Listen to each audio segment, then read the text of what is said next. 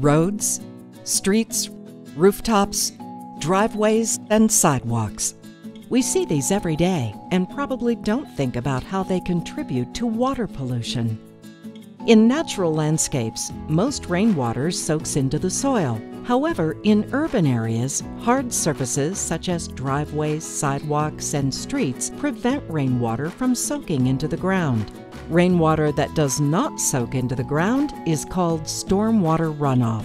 As stormwater runoff flows over hard surfaces, it can pick up pollutants such as motor oil, metals, pesticides, and litter, and carry them into storm drains, which flow directly into local creeks and the San Francisco Bay, causing water pollution. One solution to water pollution is to add green stormwater features to our communities.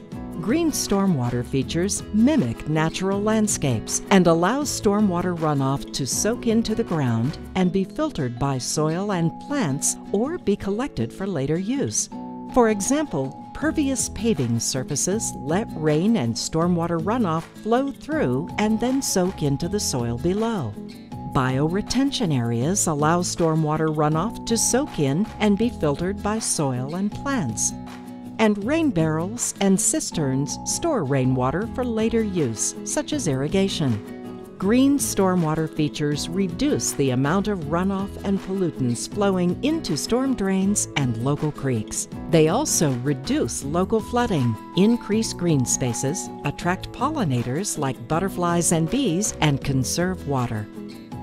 Learn more about green stormwater features and how you can add them to your project at mywatershedwatch.org.